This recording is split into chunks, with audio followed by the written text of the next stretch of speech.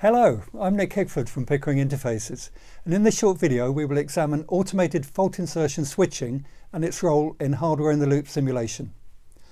Electronic control units, or ECUs, are used in a prolific range of electronic products. An ECU usually relies on information from a set of sensors to decide how it should function.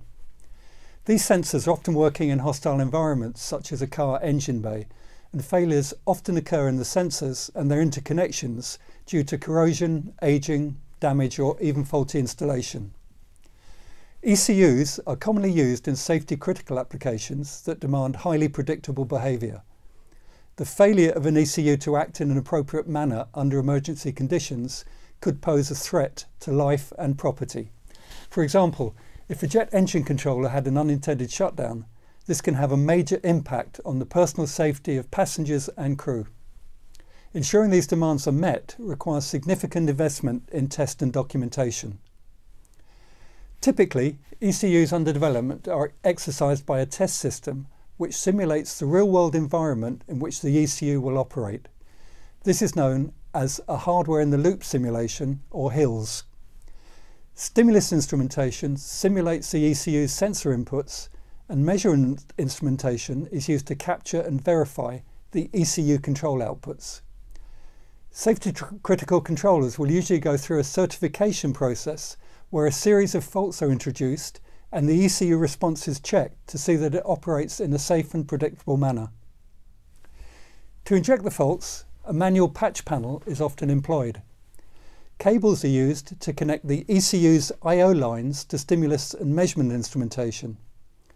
The I/O lines may be disconnected to simulate open circuits or tied together to simulate short circuits to ground, voltage sources or other I/O lines. An engineer moves the patch cables to simulate a desired fault and then measures the results. However, this arrangement has many inherent disadvantages. One obvious issue is size, as patch panels tend to be large. The operation is also slow and prone to error, leading to a lack of repeatability. Being able to quickly and precisely reproduce the failed test condition is a major advantage, and automating this type of test secures the best way of producing a traceable report, free from human error. The ability to gain software control of both instrument routing and the insertion of real-time electrical faults greatly enhances the testing process. Pickering Interfaces was the first vendor to introduce Pxi Switching Systems designed specifically to address fault insertion applications. Our range of scalable solutions may be used in place of a patch panel to switch signals from simulated and real-life devices in a HIL system, and can help to considerably simplify and accelerate the testing and verification required. The principle of fault insertion is simple. The switch modules intercept wires between the test system and the ECU and either pass the signals through unchanged or add a range of fault conditions. As an example, here is a simple fault insertion switch with 6 I/O channels. Under normal conditions, the through switches between the test system and the ECU under test are all closed. Faults can then be injected as follows: I/O connection disconnected, I/O connected to one of 2 fault signals, usually ground and VCC, I/O connections shorted together via the fault bus.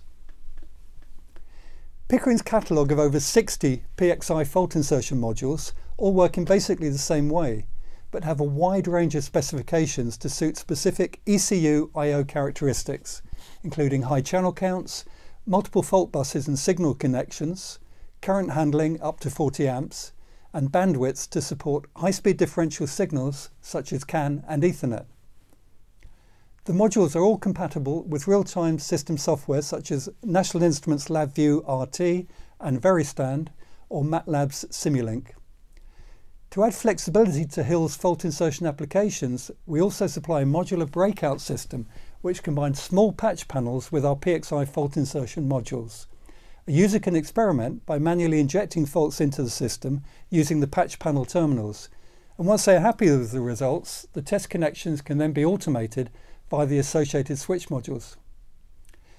In conclusion, fault insertion switching is an important feature of an ECU test and verification strategy, especially in safety critical applications. There are many choices of modules tailored to different ECU capabilities.